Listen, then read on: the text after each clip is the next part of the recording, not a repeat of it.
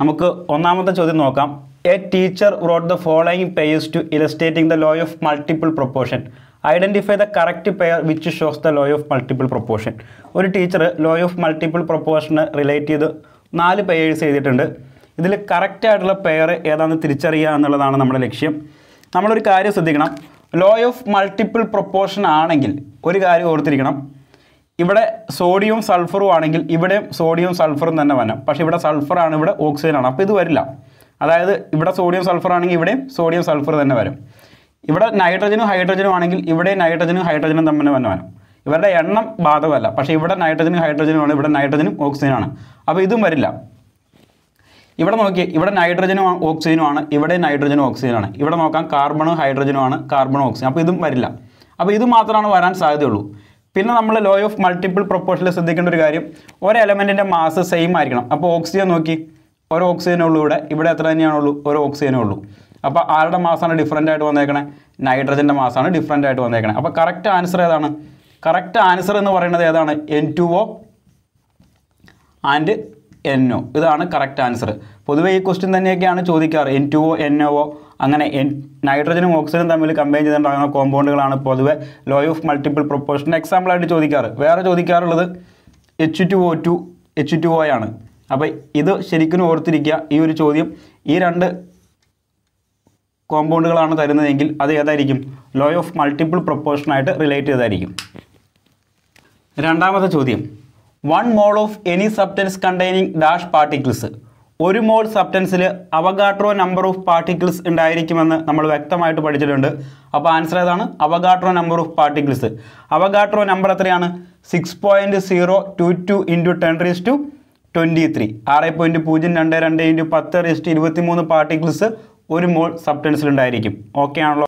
അടുത്തൊരു ചോദ്യമാണ്, the number of atoms present in 25 gram of carbon is dash. അപ്പോൾ നമുക്ക് മനസ്സിലാക്കണം, 1 മോൾ കാർബൺ എത്രയാണ്? 1 മോൾ കാർബൺ എന്ന് പറഞ്ഞാൽ 12 ഗ്രാം ആണ്. അപ്പോൾ 25 ഗ്രാം എന്ന് പറഞ്ഞാൽ എത്ര മോളായിരിക്കും? 25 ഗ്രാം ഇസ് ഈക്വൽ ടു 25/12 മോളായിരിക്കും. അപ്പോൾ നമുക്ക് എന്ത് കണ്ടുപിടിക്കാൻ പറ്റും? 25/12 മോളാണ് 25 ഗ്രാം എന്ന് പറയുന്നത്. അതായത് 25 ഗ്രാമിൽ എത്ര മോൾസ് ഉണ്ടെന്നാണ് കാൽക്കുലേറ്റ് ചെയ്തേക്കണേ. അപ്പോൾ 1 മോളിൽ 6.022 × 10⁻23 ആറ്റംസ് ഉണ്ട്. അപ്പോൾ ഇത്ര മോളിൽ എത്ര ആറ്റംസ് ഉണ്ടെന്ന് കണ്ടുപിടിക്കാൻ വേണ്ടി number of atoms equal to 25/12 × 6.022 × 10⁻23. അപ്പോൾ ഇത് നമ്മൾ ചെയ്ത് കഴിയുമ്പോൾ നമുക്ക് കാൽക്കുലേറ്ററിൽ ചെയ്ത് നോക്കിയാൽ മതി. 12.54 × 10⁻23 ആറ്റംസ് എന്ന് കിട്ടും. ഓക്കെ, ഈ ക്വസ്റ്റ്യൻ വന്നിട്ടുണ്ടെങ്കിൽ ആദ്യം ഇത്രയും ഗ്രാം എത്ര മോളാണെന്ന് കണ്ടുപിടിക്കണം. ആ മോളിനെ 6.022 × 10⁻23 അവഗാഡ്രോ നമ്പർ വെച്ച് മൾട്ടിപ്ലൈ ചെയ്യണം. ഓക്കെ ആണല്ലോ. Calculate the weight of 3 mall of NH3. അപ്പോൾ നമ്മൾ ആദ്യം എന്ത് ചെയ്യണം? NH3യുടെ മോളിക്കുലാർ മാസ് കണ്ടുപിടിക്കണം. അതാണല്ലോ 1 മോൾ. അപ്പോൾ molecular mass of NH3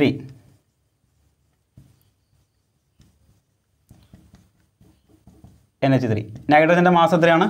നൈട്രജൻ്റെ mass 14. ഹൈഡ്രജൻ്റെ mass എത്രയാണ്? 1. അപ്പോൾ 3 × 1. അപ്പോൾ എത്ര കിട്ടും? 14 + 3 17. ഇതെത്രയാണ്? ഇത് 1 മോളാണ്. ഇത് 1 മോൾ NH3 ആണ്. അപ്പോൾ എത്രയാണ്? 3 മോൾ NH3 ആണ് നമുക്ക് കാൽക്കുലേറ്റ് ചെയ്യേണ്ടത്. അപ്പോൾ നമ്മൾ എന്ത് ചെയ്യണം? 3 × 17 എത്ര കിട്ടും? 51 ഗ്രാം. ഓക്കെ ആണോ? 51 ഗ്രാമാണ് 3 മോൾ ഓഫ് NH3യുടെ മാസ് അഥവാ wait. Question, calculate the mass of SO3 produced if 500 gram of SO2 react with 200 of O2 gas according to the equation 2SO2 + O2 gas is equal to 2SO3. Identify the റിമൈറ്റിംഗ് reagent. നമുക്ക് ആദ്യം തന്നെ ഈ equation എടുത്ത് എഴുതാം. 2SO2 + O2 gives 2SO3. സൾഫറിൻ്റെ mass എത്രയാണ്? സൾഫറിൻ്റെ mass 32 ആണ്. ഓക്സിജൻ്റെ mass എത്രയാണ്? 16 ആണ്. അപ്പോൾ 16 × 2 × 32. അപ്പോൾ ഇങ്ങനെ വരും 2 × 64.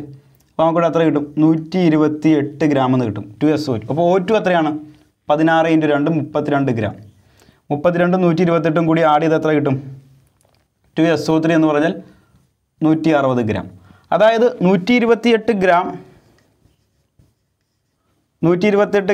SO2ന് എത്ര ഗ്രാം റിക്വയർഡ്സ്? എത്ര ഗ്രാം വേണം? 32 ഗ്രാം O2 വേണം. അങ്ങനെയാണെങ്കിൽ ഇവിടെ എത്രയാണ് തന്നിരിക്കുന്നത്? SO2 എത്രയാണ്? 500 ഗ്രാം. അപ്പോൾ 500 ഗ്രാം SO2 റിക്വയേഴ്സ് O2. ഇത് കണ്ടുപിടിക്കാൻ വേണ്ടി ഈ 32ഉം 500ഉം തമ്മിൽ മൾട്ടിപ്ലൈ ചെയ്യാം.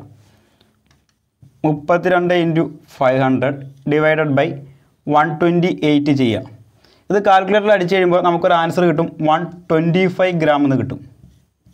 ഈ 125 ഗ്രാം എന്ന് പറഞ്ഞു കഴിഞ്ഞാൽ തന്നിരിക്കുന്ന 200 ഗ്രാമിനേക്കാളും കുറവാണല്ലോ. കുറവാണെങ്കിൽ ഇതായിരിക്കും ലിമിറ്റിംഗ് റിയേജൻറ്റ്. അപ്പോൾ ലിമിറ്റിംഗ് റിയേജൻറ്റ് ഏതാണ്? SO2. ഈ കിട്ടുന്ന ആൻസർ 200നേക്കാളും വലുതാണെങ്കിൽ ഇതായിരിക്കും ലിമിറ്റിംഗ് റിയേജൻറ്റ്. നമ്മൾ റിവേഴ്സ് ചെയ്യണം. ഇവിടെ കുറവായതുകൊണ്ട് ഇപ്പം തന്നെ നമ്മുടെ സ്റ്റെപ്പ് എന്ത് ചെയ്യും? അവസാനിക്കും. അപ്പോൾ ലിമിറ്റിംഗ് റിയേജൻറ്റ് ഏതാണ്? ലിമിറ്റിംഗ് റിയേജൻറ്റ് ഏതാണ്?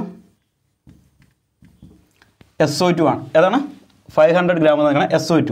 കാരണം 500 ഗ്രാം SO2 125 ഗ്രാം O2നെ തികയുള്ളൂ. ബാക്കി 75 ഗ്രാം ബാക്കി വരും.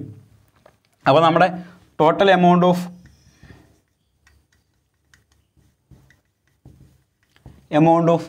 SO3 എന്ന് പറയുന്നത് എന്തായിരിക്കും? ഈ 125 ഗ്രാമും ഈ 500 ഗ്രാമും ആഡ് ചെയ്യണതായിരിക്കും. 500 + 125 625 ഗ്രാം. ഓപ്ഷനാണ് irrespective of the source of pure sample of H2O always contains 88.89% by mass of oxygen and 11.1% by mass of hydrogen. Which law is illustrated here? അതായത് 11.1 ഗ്രാം ഓക്സിജൻ എത്രയാണ്? 88.89 ഗ്രാം ഓക്സിജൻ 11.1 ഗ്രാം ഹൈഡ്രജനുമായിട്ടാണ് കമ്പൈൻ ചെയ്തേക്കണേ. അപ്പോൾ ഇവർ തമ്മിലുള്ള ratio എത്രയാണ്? 1:8 ആണ്. അതായത് 11.1നെ 8 വെച്ച് ഗുണിക്കുമ്പോൾ 88.888 കിട്ടും. അപ്പോൾ അതാണ് 88.89 എന്ന് നമ്മൾ എന്ത് ചെയ്തേക്കണം? റൗണ്ട് ചെയ്തേക്കണേ. അപ്പോൾ ഇത് ഏത് ലോ ആയിട്ട് റിലേറ്റ് ചെയ്താണ്? വിച്ച് ലോ ഈസ് ഇലസ്ട്രേറ്റഡ് എന്ന് പറഞ്ഞിട്ടുണ്ടെങ്കിൽ ഇത് ഏത് ലോ ആയിരിക്കും? ലോ ഓഫ് ഡെഫിനിറ്റ് പ്രൊപ്പോർഷൻ ആയിരിക്കും. അതായത് ഹൈഡ്രജനും ഓക്സിജനും തമ്മിലുള്ള റേഷ്യോ 1:8 ആയതുകൊണ്ട്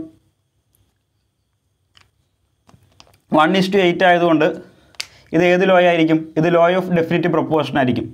who is proposed by the law? ഈ ലോ ആരാണ് പ്രൊപ്പോസ് ചെയ്ത്? ആരുടെ ലോ ആണ് ലോ ഓഫ് ഡെഫിനിറ്റ് പ്രൊപ്പോർഷൻ?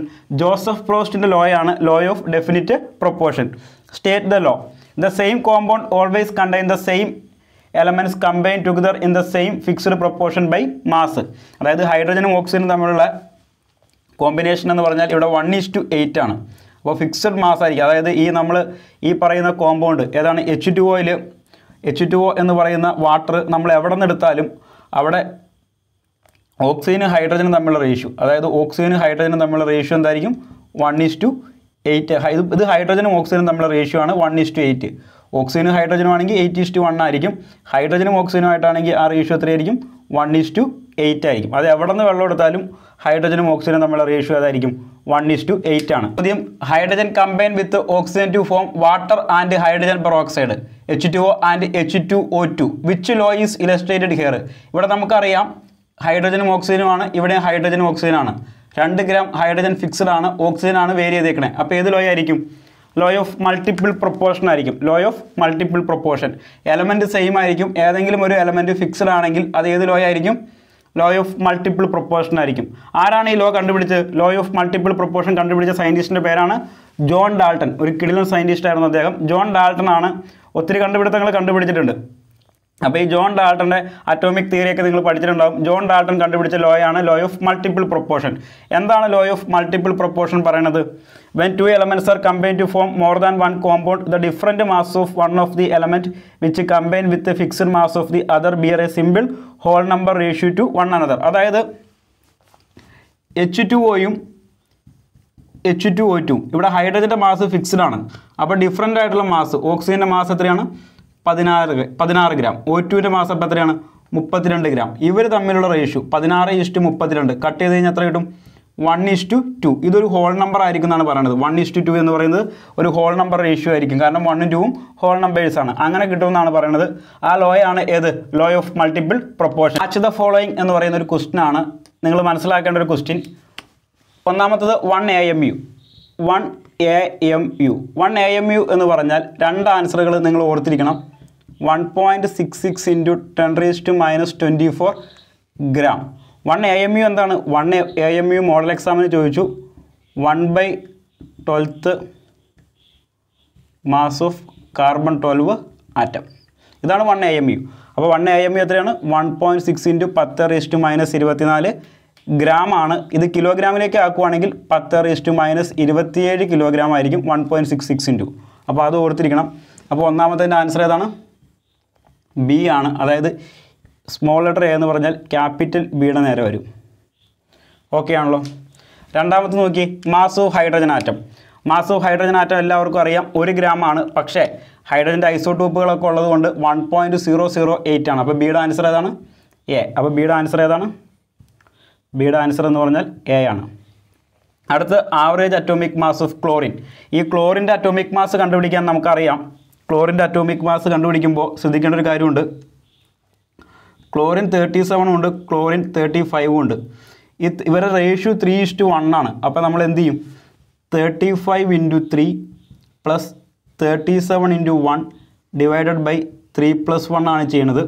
അപ്പോൾ ഇത് ചെയ്ത് കഴിയുമ്പോഴാണ് നമുക്ക് എത്ര ചെയ്യണം? ഇത് കാൽക്കുലേഷൻ ചെയ്ത് കഴിയുമ്പോഴാണ് 35.5 കിട്ടുന്നത്. അപ്പോൾ ക്ലോറിൻ്റെ ഏതാണ്? 35.5. അപ്പോൾ എന്താണ് സിയുടെ ആൻസർ? ഏതാണ് സിയുടെ ആൻസർ? ഡി ആണ്. ഡി ആണ് സിയുടെ ആൻസർ. അടുത്ത മോളിക്കുലർ മാസ് ഓഫ് CH4.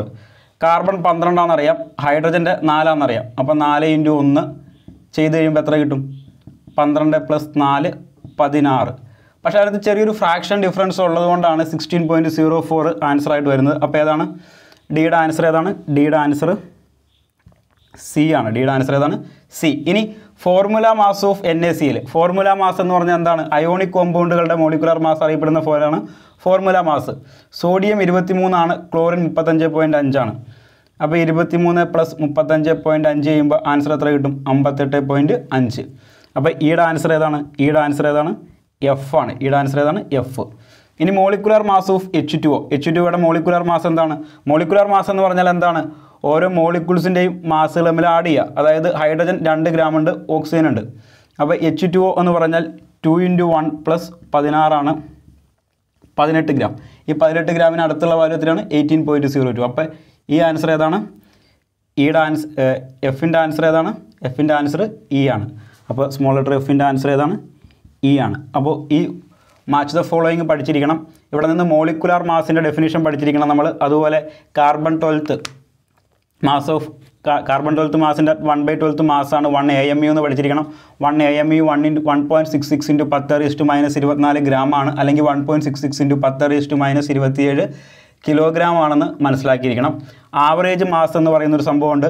ഒരു കോമ്പൗണ്ടുകൾ ഐസോടോപ്പുകളായിട്ട് ആക്ട് ചെയ്യുന്നതുകൊണ്ട് അവർ നമ്മുടെ എന്താണ് അവരുടെ ക്വാണ്ടിറ്റി എന്തോരുണ്ടെന്നുള്ള അനുസരിച്ചാണ്. ഇപ്പോൾ 3:1 ആണ് 35Cl ക്ലോറിൻ 37 തമ്മിലുള്ള റേഷ്യോ. അപ്പോൾ നമ്മൾ ആവറേജ് കണ്ടുപിടിക്കുമ്പോൾ ഈ 3 വെച്ച് 35നെ ഗുണിക്കണം, ഈ 1 വെച്ച് 37നെ ഗുണിക്കണം. അതിനുശേഷം ഈ 3 + 1 വെച്ച് ഡിവൈഡ് ചെയ്യണം, 35 പോയിൻറ്റ്. ഇതാണ് ആവറേജ്. നമ്മൾ കെമിസ്ട്രിയുടെ ഫസ്റ്റ് ചാപ്റ്ററിൽ ലിമിറ്റിംഗ് റിയേജൻറ്റ് മോഡൽ എക്സാമിന് ചോദിച്ചൊരു ചോദ്യമാണ്. അപ്പോൾ ലിമിറ്റിംഗ് റിയേജൻറ്റ് എന്താണെന്നാണ് പറയുന്നത്? ഒരു കെമിക്കൽ റിയാക്ഷൻ നടക്കുമ്പോൾ നമുക്കറിയാം റിയാക്റ്റൻറ്റുകൾ കമ്പൈൻ ചെയ്താണ് പ്രൊഡക്റ്റ് ഉണ്ടാവുന്നത്. അപ്പോൾ ഈ ലെഫ്റ്റ് സൈഡിൽ എടുക്കുന്നതാണ് റിയാക്റ്റൻറ്റ്. അപ്പോൾ ഒന്നിൽ കൂടുതൽ റിയാക്റ്റൻറ്റുകൾ, ഇപ്പോൾ നമ്മൾ N2 + 3H2 ഇംപ്ലൈസ് 2NH3. ഇത് അമോണിയയുടെ പ്രൊഡക്ഷനാണ്, ഹേബർ പ്രോസസ്സാണ്. അപ്പോൾ ഇത് നൈട്രജനാണ്, ഇത് ഹൈഡ്രജനാണ്. ഈ കെമിക്കൽ റിയാക്ഷനിൽ ആദ്യം തീർന്നു പോകുന്ന റിയാക്റ്റൻ്റ് അറിയപ്പെടുന്ന പേരാണ് ഒന്നെങ്കിൽ നൈട്രജൻ അല്ലെങ്കിൽ ഹൈഡ്രജൻ. ആദ്യം തീർന്നു പോകുന്ന ആ റിയാക്റ്റൻ്റ് അറിയപ്പെടുന്ന പേരാണ് ലിമിറ്റിംഗ് റിയേജൻറ്റ്. അതായത് in A chemical reaction completely consumed reactant is called limiting reagent എന്നാണ്. ഓക്കെ ആണല്ലോ.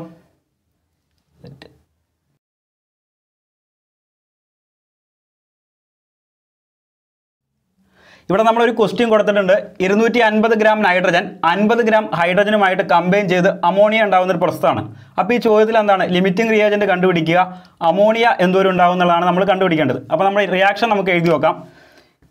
N2 + 3H2 gives 2NH3. ഇതാണല്ലോ റിയാക്ഷൻ. ഈ റിയാക്ഷനിലെ ലിമിറ്റിംഗ് റിയേജൻറ്റ് കണ്ടുപിടിക്കണം. നൈട്രജൻ്റെ മാസ് എത്രയാണ്? 14 ഗ്രാം. അപ്പോൾ ഇവിടെ എത്ര ഗ്രാം നൈട്രജൻ ഉണ്ട്? 2 എണ്ണം ഉണ്ട്. അപ്പോൾ എത്രയുണ്ട്? 14 × 2 28 ഗ്രാം നൈട്രജൻ ഉണ്ട്. ഹൈഡ്രജൻ്റെ മാസ് 1 ഗ്രാം. അപ്പോൾ ഇവിടെ എത്ര എണ്ണം ഉണ്ട്? 2 എണ്ണം ഉണ്ട്. അപ്പോൾ 3 × 2 6 ഗ്രാം. അപ്പോൾ ഇവർ കമ്പൈൻ ചെയ്ത് എത്ര ഉണ്ടാവും? 34 ഗ്രാം അമോണിയ ഉണ്ടാവും. അപ്പോൾ നമുക്കിത് ചെയ്തു നോക്കാം. ഫസ്റ്റ് നമുക്കിങ്ങനെ ചെയ്യാം. 28 gram N2 requires 6 gram H2. അതായത് 28 ഗ്രാം നൈട്രജന് 6 ഗ്രാം ഹൈഡ്രജൻ വേണം. അങ്ങനെയാണെങ്കിൽ 250 ഗ്രാമാണ് നമുക്ക് തന്നിരിക്കുന്നത്. ഏത് നൈട്രജൻ 50 ഗ്രാം ഹൈഡ്രജൻ തന്നിട്ടുണ്ട്. അപ്പോൾ 250 ഗ്രാം എന്തോരം ഹൈഡ്രജൻ യൂസ് ചെയ്യും നമുക്ക് കണ്ടുപിടിക്കാം. അപ്പോൾ ഇവിടെ പല രീതിയിലൊക്കെ നിങ്ങളെ പഠിപ്പിച്ചിട്ടുണ്ടാവും. ഇവിടെ നമ്മൾ വേറൊരു ടെക്നിക്ക് യൂസ് ചെയ്യുകയാണ്. ഇവർ തമ്മിൽ ക്രോസ് മൾട്ടിപ്ലൈ ചെയ്യാം. അപ്പോൾ എത്രയാണ് 250 × 6 ഡിവൈഡർ ബൈ 28. അപ്പോൾ നമുക്ക് 53.57 കാൽക്കുലേറ്റർ ചെയ്ത് വയ്ക്കാൻ മതി. 53.57 ഗ്രാം എന്നുണ്ട്. പക്ഷേ ഹൈഡ്രജൻ നമുക്ക് എത്രയേ ഉള്ളൂ? 50 ഗ്രാമേ ഉള്ളൂ. പക്ഷേ എത്ര ഗ്രാം വേണം? 53.57 ഗ്രാം വേണം 250 ഗ്രാമിനോട് കമ്പൈൻ ചെയ്യാൻ. അപ്പോൾ ആരാണ് ലിമിറ്റിംഗ് റിയേജൻറ്റ്? ഇത് 50 ഗ്രാം ആകുമ്പോഴത്തേക്കും തീർന്നു. കാരണം 53 ഇതിലും വലിയ സംഖ്യ കിട്ടുവാണെങ്കിൽ ഇതായിരിക്കും ലിമിറ്റിംഗ് റിയേജൻറ്റ്. ചെറിയ സംഖ്യയാണ് കിട്ടുന്നതെങ്കിൽ ഇതായിരിക്കും ലിമിറ്റിംഗ് റിയേജൻറ്റ്. അങ്ങനെ ഓർത്തിരുന്നാൽ മതി. അപ്പോൾ ഇവിടെ ആരാണ് limiting reagent? Limiting reagent hydrogen ആണ്. ലിമിറ്റിംഗ് റിയേജൻറ്റ് ആരാണ്? ഹൈഡ്രജൻ. അപ്പോൾ നമുക്ക് ഈ റിയാക്ഷൻ ഇനി റിവേഴ്സ് ചെയ്യേണ്ടി വരും. അതായത് അമോണിയയുടെ പ്രൊഡക്റ്റ് കണ്ടുപിടിക്കാൻ വേണ്ടി. അപ്പോൾ നമ്മൾ തിരിച്ചെഴുതുവാണ്. റിവേഴ്സ് ചെയ്യാണ്. റിവേഴ്സ് ചെയ്യണം എങ്ങനെയാണ്? റിവേഴ്സ് ചെയ്യാന്ന് പറഞ്ഞാൽ 6 ഗ്രാം H2 റിക്വയേഴ്സ്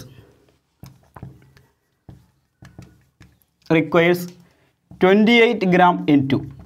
അങ്ങനെയാണെങ്കിൽ 50 ഗ്രാം H2ന് എന്തോരം വേണ്ടി വരും? റിക്വയേഴ്സ്. ഇവിടെ ഞാൻ പറഞ്ഞ ആദ്യത്തെ ടെക്നിക്ക് തന്നെ 28ഉം 50ഉം മൾട്ടിപ്ലൈ ചെയ്യാം. 28 × 50/6 നമുക്ക് വെട്ടിക്കളഞ്ഞ് നോക്കാം. 28ൻ്റെ പകുതി 14, 6ൻ്റെ പകുതി 3. ഇത് നമ്മൾ ചെയ്ത് കഴിയുമ്പോൾ 50 × 14 4 × 0 0 5 4 20 0 20 1 0 0 1